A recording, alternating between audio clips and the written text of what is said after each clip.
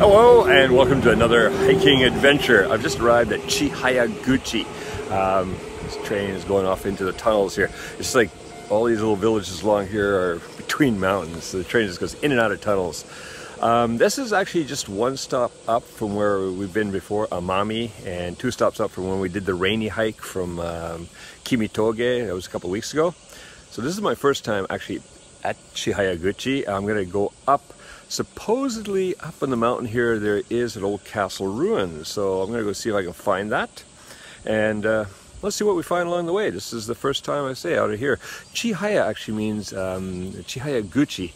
So Chihaya, it's kind of, the reading would be Chi is 1000, Haya is quick, and then Guchi is the mouth. The mouth, or the entry, and this is just the entry to the Chihaya area. Chihaya goes up into the mountains here. My friend and I have gone fishing here before on the Chihaya River, and there is a little village, Chihayaguchi Mura, which is the smallest village in Osaka Prefecture, and it's got the longest name. It just goes on forever. So let's head on out and head up into the mountains.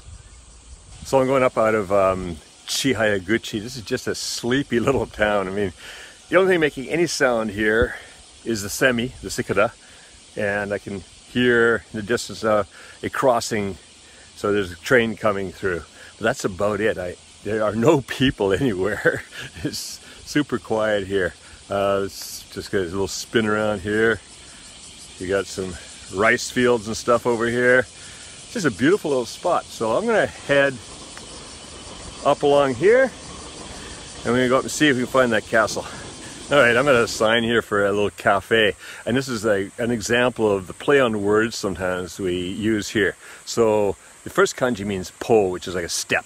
The next one is e, which is like a painting or a picture or something like that. And the last one is like yume, or just mu, can be sometimes what's used with another kanji, and that means dream. So step, painting, dream.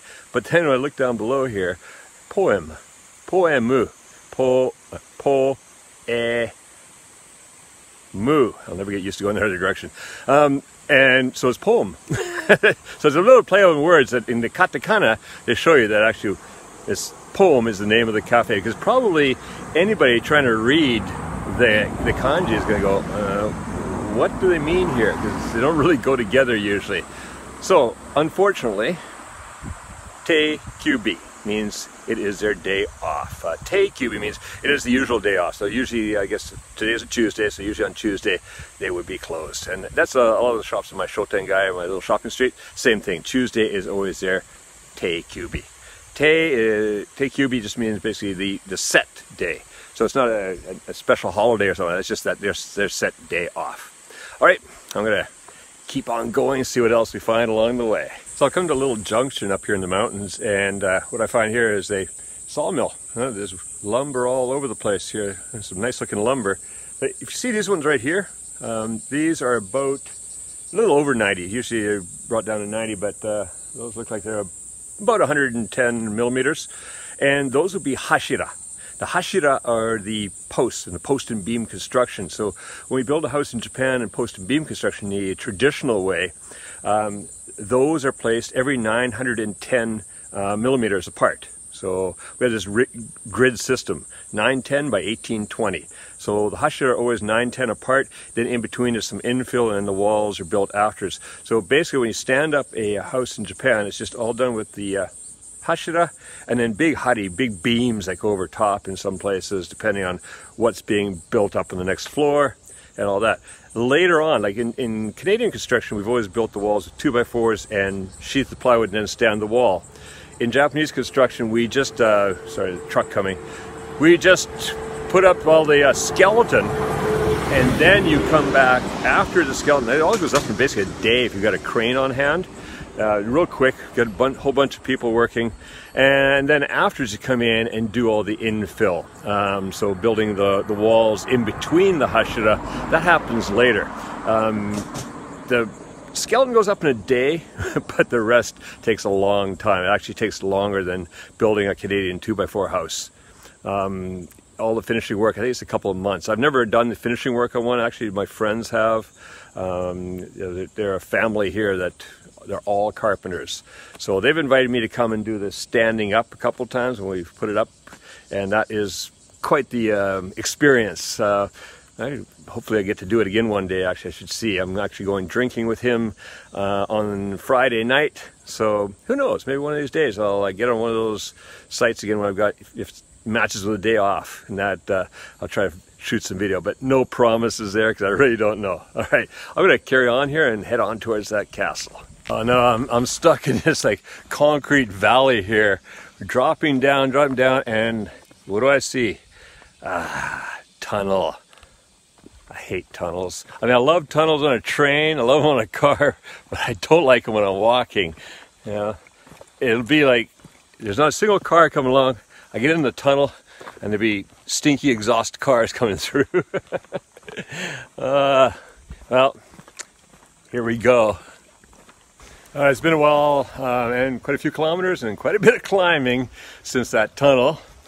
So now I'm up here on the way towards Chihaya itself right now. The tunnel is way down there somewhere. And I found this sign which is quite interesting. I wonder if they're open today. It says Yama no Tofu, so mountain tofu. And then over here it says Umai no Tofu, delicious tofu.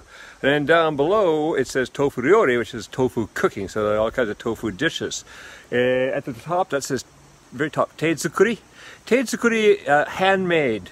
And then underneath that, Koksan Daizu Shio.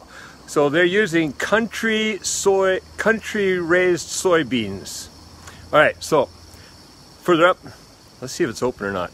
I'm kind of worried because every cafe I've passed so far has been closed. It's like Tuesday is their day off up here in the mountains. Getting up towards the pass, I think. It looks like it anyways up ahead here. I'm not too sure, but look what I found. My truck. Like a paint, that thing will be ready to go. I love these big trucks. I love driving big trucks like this. I quite often borrow one from the building supply store when I'm doing like a renovation or so to take all the materials over. I just love sitting up high, pushing my way through traffic. I drive these things like sports cars. People get out of my way. So far only the one ticket. Yeah, so that's good. But yeah, I could just imagine having this. I mean, it's a dump in the back too. It's a dump truck. But all these other things, I'd like to modify that. Wonder if it runs. It's an old Nissan diesel, 24 valve. What a beauty. Yeah. I would love that truck. Just don't think it probably runs very well. Anyways, gonna go head on up. It is getting hot. I mean, it's only in the mid there. No, it's even the low 30s up here in the mountains. But that sun really packs a wallop. I can really feel that. It's just sizzling. And one thing, nice thing is it does seem like it's just a wee bit less humid up here than down below. So that's kind of a plus. All right, I'm going to carry on up the mountain. We're getting closer and closer to that castle ruins. I think we are at the pass, and yet another tunnel. But this one says the Chihaya tunnel, and I can see light at the other end, and it looks like we're starting to go downhill over there. So this must be it. We must be through the pass. I think after this I have to take a right or so. I have to check. I got a little map I printed out because you can't always trust on getting any reception for the phone up here. But I believe I just turned, and then we should be up ahead here. There should be a post office and all that, little tiny hamlet or collection of houses, maybe, whatever. All right, so let's go through this tunnel. So I believe this is Chihaya. I've just come out of the woods and over the mountain, and boom, here, way up in the mountains is this little, kind of just about a village size. It must be real fun to get up here in winter when there's snow, because this is a bit of a higher elevation up here, and coming up through that pass and all. But it does look an idyllic little place. I mean, look at this, there's a bunch of little buildings here. Look at this little guy behind me here. Pretty cool. And here along the river here, and it is a little cooler up here. You get a bit of a breeze. Definitely beats Osaka in summer. Yeah, it'd be a nice place to have a little place to kick back in summer. All right, I'm going to pass on through here and keep going. How cool is this? I mean, can you imagine having your house hanging over the river? Fish from your bedroom window. Well, I don't think there's much fish in here because this thing's flowing pretty quick, and there's only about this much water. It's flowing over concrete, so I guess fishing's kind of out of it, but still, imagine having this going by. I remember in our house in Switzerland, my bedroom was over on the creek side, and every night there was that burbling. Okay, actually this is a bit more of a rushing sound, but the burbling of the creek, I mean, going to sleep to that is something fantastic. I would think here, if you muffled that sound just a little bit with your walls, yeah, that'd be pretty nice, right? All right, go further up to this little village. This is just a cool little village here. And then, what do we got here? Oh, this is the, this would be the fire department right here. I doubt that the fire engine's coming out through that side. It must be over on the other side there, because there's no way any car's fitting out through that. But anyways, guess you don't need a big fire department for a small town like this. Nothing tall here, so a small fire engine will do it. And I love this. Ran into one of these over in Yamada-cho too, and this is the Chihaya Kantan-Yubin-Kyoger.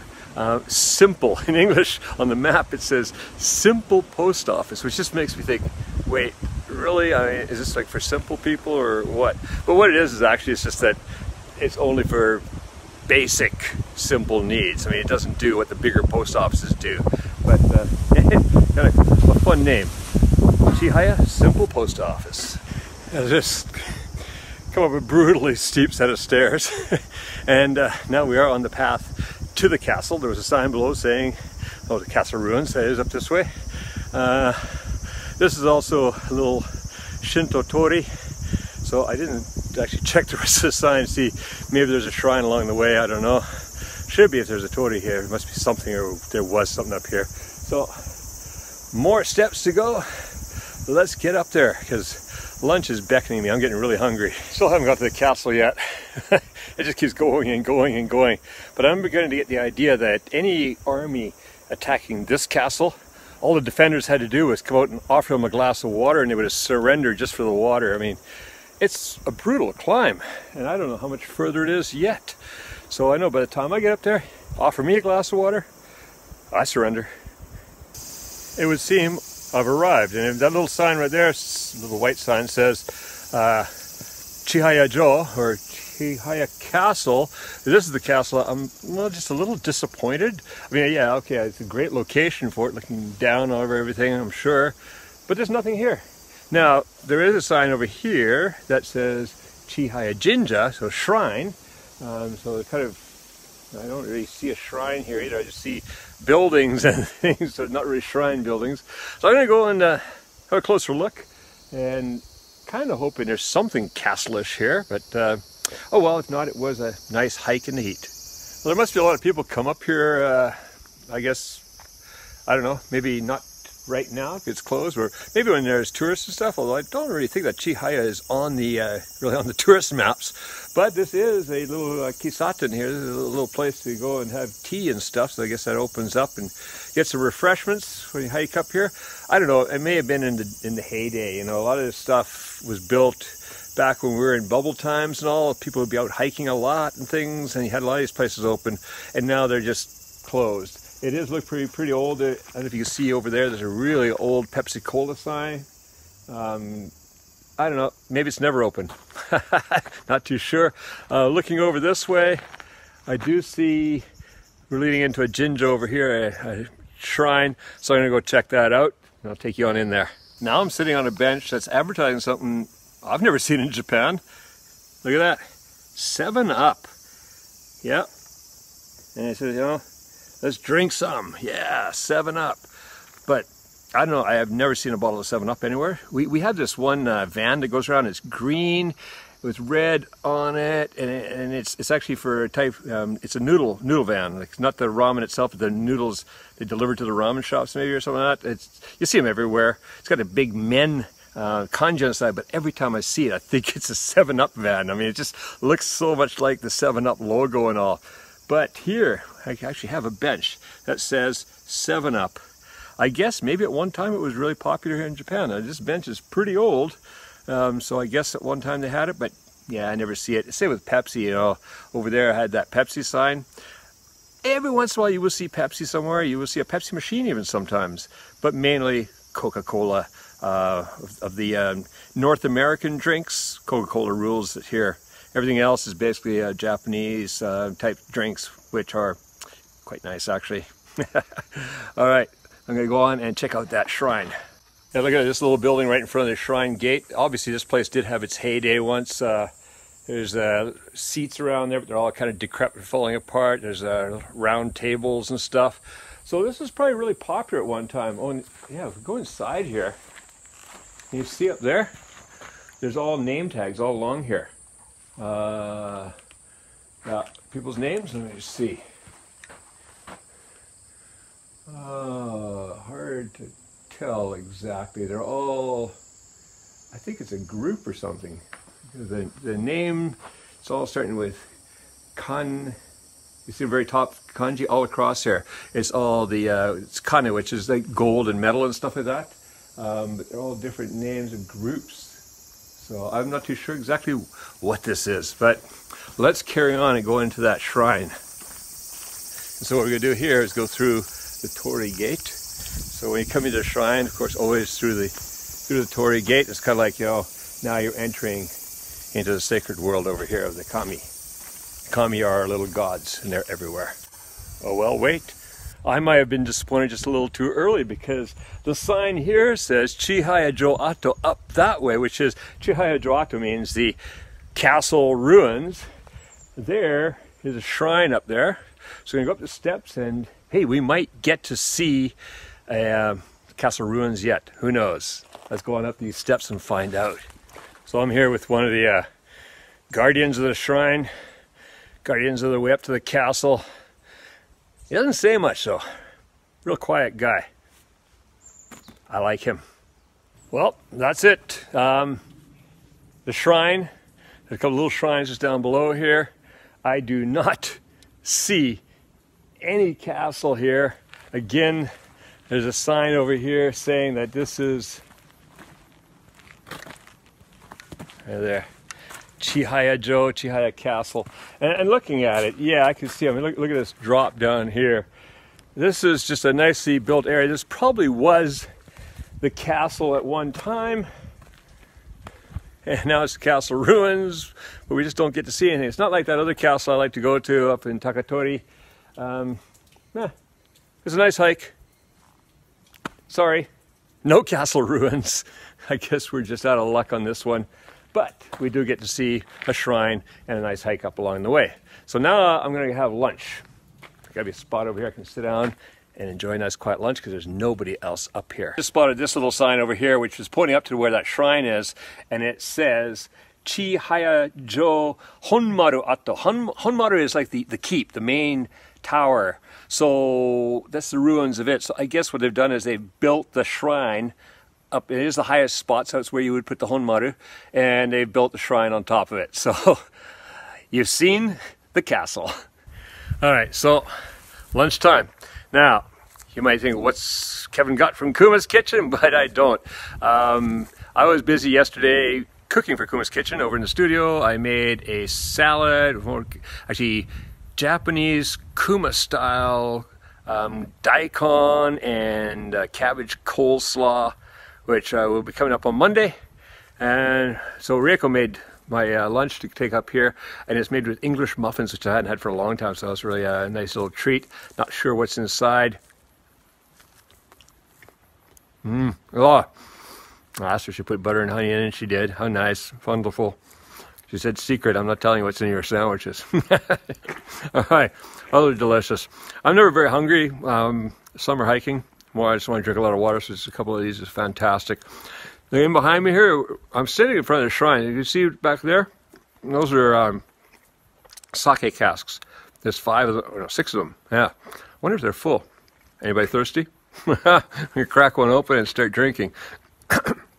Another one of those, never make it down the mountain. So I'm not decided where I'm going to go after this. Have my lunch and then sit back, because there is Congo Mountain near here, but I don't know the route to get there, whether that's it or not. So I'll go check that out after and see. If not, well, it's been a good hike up to here. All right, lunch, bunch of water, and a much needed bandana change. We're ready to go again. Now, I found something over here that I don't think I've shown you before in any of my other videos, but see this? and it goes down the mountain. That is a little mini monorail. And you see this quite often where they're doing some kind of mountain farming. Let's see, I'm just going to go up ahead here. It goes down the mountain. So what it is let's see if we can find the other end after this, is that there would be a little, like a little cart, you know, a little mini train basically that goes up here, and one person can ride it. It's got a little Briggs and Stratton type engine on it. And if you look underneath the monorail, you can see the teeth underneath here. See? All along here. So it grips along, there's a little wheel, it grips along, a little gear wheel, and that's how they get up and down. So I've seen it in quite a few places where they're doing, like say, doing some kind of farming. They can go up and collect everything and bring that down the mountain, because everything here is steep. I mean, just look at this. There is not too many gentle slopes in Japan. All of it is just like whew, straight down, straight up. All right, so I'm going to go down and see if I can find the other end of that. And I guess I won't be finding the other end of that because now it's diving straight down the mountain and away from where I want to go. So unfortunately, nah. I'll find one of those again once when I'm out hiking and show you, because sometimes you see them out there, the little cart and all. It looks like they have been hauling something up here, because I find right here is some old crates. There's two of them stacked here. Die big on the end, whether that's big size something going up in there, or the person who owns the box's name starts with O, which are quite a few people with names starting with that kanji. All right, so I'm going to carry on and go back down the mountain, and let's see what else we can find today. I've dropped down into the forest below one of the tea houses up at the old castle ruins. And this is kind of like archaeology down here, because there's all the stuff they've thrown out over the years from the tea house. There's like you can see here, like an old ice cream refrigerator just lying here, but also all this old pottery and things. And you see down here, so what we've got here is there's a bunch of different cups and things like that.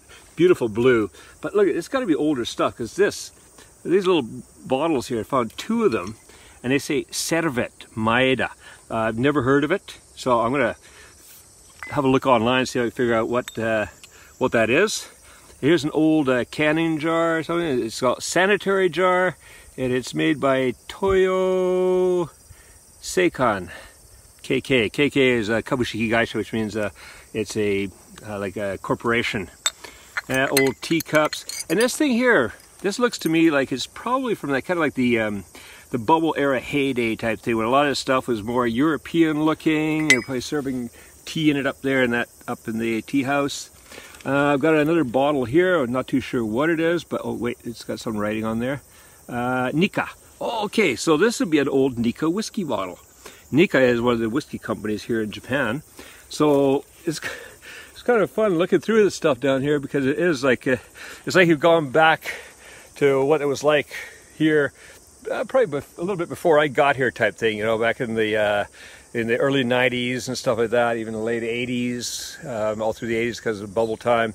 I found some Fanta cans up there, like from Fanta drinks and stuff like that. So like, we saw that 7-Up bench before, so that kind of stuff was more popular here back then, because there was kind of a boom there of really wanting North American drinks and jeans. I remember when I first came here, we looked at some jeans in a store in Namba, and we were absolutely shocked, because they were paying a couple $100 for a pair of jeans type thing. You know, American dollars, that would be, I guess. And yeah, it was just like, wow. Now, you know, now it's not that much. You can get jeans everywhere, but back then it was like everybody, the younger generation especially, really wanted to get into American stuff. And so that's why Fanta, 7-Up, Pepsi Cola, all that kind of stuff too. So this is kind of fun down here. I'm gonna look around a bit more and see what other treasures I can find. All right, there is all kinds of stuff further down this hillside, and I can hear a road down there. So rather than go down the way I did, I'm gonna bushwhack down, and let's hope we find the road. If you don't hear from me, well, guess where I am? Somewhere in the forest. See you later. Well, my hunch worked out. Came to a road. Now I just had to wonder if this is the road I want to be on. If I follow that way, I think I should be able to get to the cable car that goes up Mount Congo. We'll see. Look at what I had to fight to get out of. This stuff here, man, it's just like, it was like little hands grabbing me, little brambles and vines and things, but finally made it out of there. Now, we'll go up the road and see if we can find the ropeway or not. Let's see what happens. I suddenly feel like I'm at a fishing camp in Canada. Woody Hart. And it's quite a nice looking log building. Unfortunately, like all the other cafes up there, it's closed today. Well, yesterday was a holiday, so they've got 11th and 12th, they're closed. I guess they took today off too. Or maybe Tuesday is a regular day and yesterday was their holiday day. Anyways, look at that. Nabe spa. What it means is, it doesn't mean a spa. It's a big pot of nabe. And very mountain, you know, for mountaineers, like a large pot, lots of good stuff in it. But I'm not that hungry right now, so I'm not upset about that. But still, it would be nice to pop in for a quick coffee, wouldn't it? Oh well, keep going up the road. On the front of Happy Heart, oh look at this, I do wish they were open. We've got a nice little veranda here with tables and stuff overlooking a stream. And actually now that I see this, I know exactly where I am. I've been here before down below. I've not been here, but I've been down below here. Me and my friend, we came up the road a ways. This is a fishing hole. Like there's a whole bunch of little pools all along the creek here. And yeah, I sure remember that, Chihaya. We came to Chihaya River, and this is Chihaya River. And you just pay a little bit, and then they find it's stock fish. It's called mas, which is like rainbow trout. There's little guys, but they're fun, you know, they have fun. You fish for them, and we took a bunch home, fried them up, had them for dinner. Although I've caught too many, and Reiko basically told me, don't ever bring trout again. If you're gonna go fishing, fish for salmon. she prefers salmon a lot more. I found the trout was good. I make it with, okay, this is a great way to make trout. Is you fillet it, and then you cook it up with butter and slivered almonds. Yeah, throw a little salt and pepper on there. That's all you need. It's fantastic. All right, gonna go further up the road. Now I'm just about hungry for some trout. Well, I got up to the ropeway, and this is just the day for disappointments, because guess what the sign back there says? The ropeway service is suspended. Oh, is this because of coronavirus? I mean, what? Are they worried that, you know, it's a train. It's just like the other trains, okay? But it goes up a mountain. It has gotten ridiculous. It's really gotten ridiculous of the places that get closed down because of coronavirus. So, not overly happy about that. I'm going to grab a bus back down, because I'm not walking the same direction as I came up. That's not fun. But at least one thing I did find over here when I got here, as in everywhere, there is a vending machine, because I was all out of water. So now, oh, that's going down good. Well, that's it for today's adventure. I was hoping to take you up the ropeway. Okay, ropeway. I guess I should explain that. In Japan, in Japanese, we say ropeway for cable cars, for cogwheel trains, funiculars. They're all ropeways. This one is, if I remember correctly, it's a funicular, either that or cogwheel train. It's not a cable car, but every one of those is a ropeway. So hopefully we'll get back to this ropeway another time and go up it, because, and it's pretty cool up on Congo. I'll have to show you that one day, because massive cedar trees up there. I mean, the biggest cedar trees I've ever seen, other than in the redwood forest, but just beautiful up there. So we will get up there sometime soon. All right. Anyway, so that's it for today's. If you really enjoyed this, if you're not yet a patron, because I'm putting this on the YouTube channel, not just on Patreon this time. If you're not yet a patron, we have a lot more of these videos on the Patreon feed, and for like as little as $3 a month, you can become a patron, which also helps support all the recipes that I create for you. And we have a lot of other videos in there, like This is Japan videos, the kitchen tech videos, and the focus on ingredients videos. So I hope you enjoyed this. Come along for another hike. See ya.